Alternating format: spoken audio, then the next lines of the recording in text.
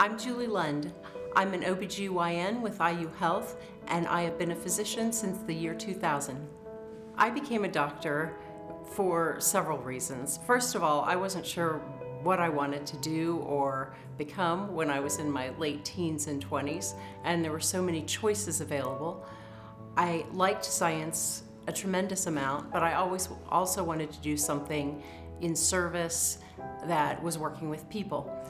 So the thing I liked about medicine was that I could do patient care, but if my interests changed when I got older, or if I decided that patient care wasn't the right avenue for me, I could do medical education, I could do research, I could do business, or I could do public health. The first time you come to my office, what I'd like to start with is getting to know you and what brings you to see me. If you're having special problems, if you're just here for routine gynecologic or obstetric care, those are the things I want to find out.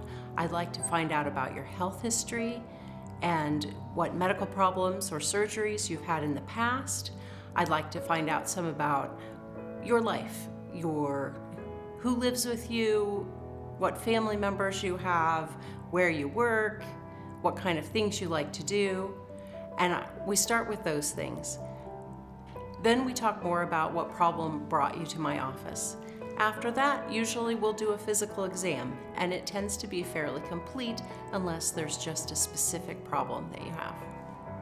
One of the things that I love about my job is that I get to help navigate women through their health issues and through the life cycle of their health issues.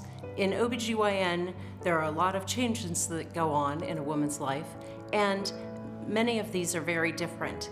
I get to help educate people and guide them through those various changes. When I'm not caring for patients, I like to spend time with my family.